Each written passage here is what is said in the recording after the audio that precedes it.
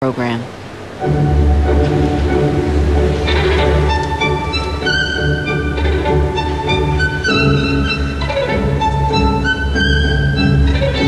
The reason she was in sixth, she fell on the triplets in the short program. Now she's setting up for her signature jump, the triple axel, which hasn't been part of ladies skating for over 10 years. A forward takeoff, 3.5 revolutions, and she makes it a combination, triple axel, double toe. The senior ladies are going to be hearing about this young woman.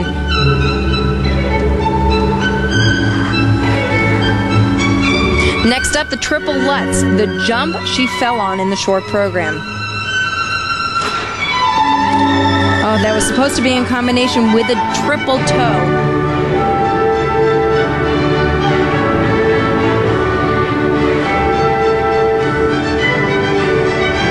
But right back with a triple flip.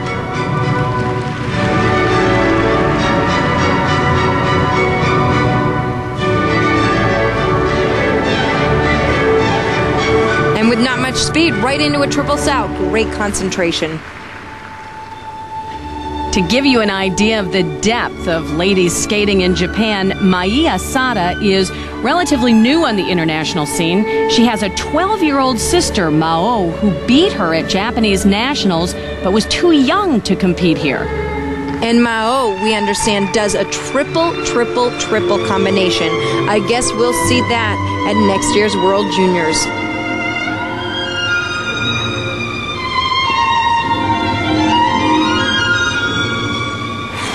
Triple loop, barely hanging on to that landing.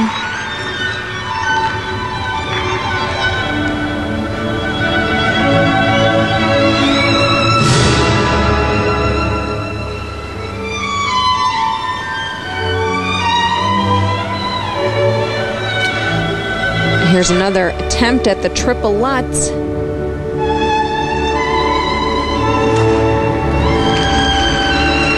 Making that a combination, triple lutz, double toe.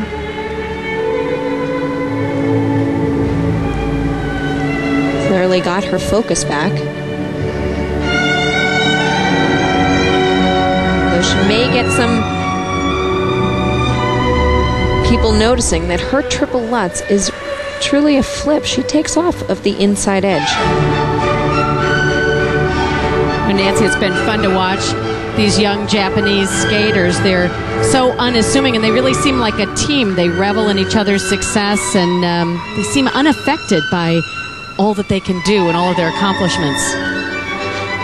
It's really amazing. They have such big jumps. When they do them, they are great.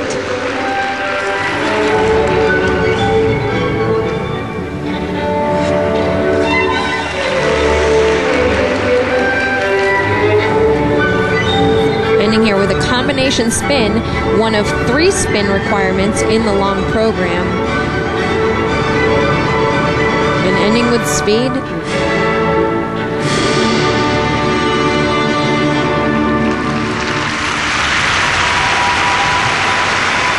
She looks a little relieved. Mai Asada, Japan. The youngest member of Team Japan, 14-year-old Mai Asada. We'll check her marks, and then teammate Nikki Yando tries her quadruple jump when we return. And word from the referee's desk is that they are not going to ratify Mai Asada's triple axel. They're not going to give her credit for it because if you watch the landing, she lands almost forward, and this jump is supposed to be landed backwards.